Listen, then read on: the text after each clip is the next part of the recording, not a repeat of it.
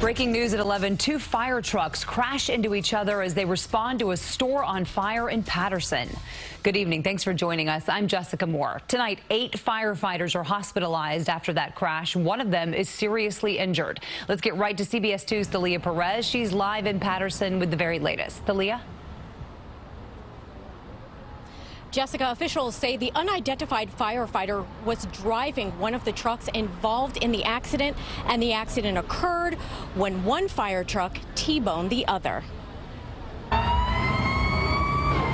Cell phone video shows the moment two fire trucks collided on Broadway and Straight Street, sending one truck into the side of the Golden Mango Market. The other engine slammed into a tree. I was just shopping, and then as I crossed the street, that's when I heard it, and then I turned. Officials say it happened just before 6 p.m. We have 8 firefighters who are injured.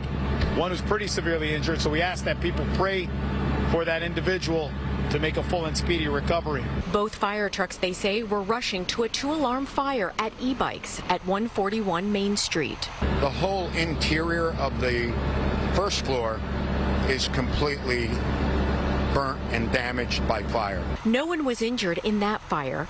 Back at the scene of the accident on Broadway, onlookers remained while investigators worked to determine what caused the crash. Just praying for them and their families and hoping that everybody makes it out okay.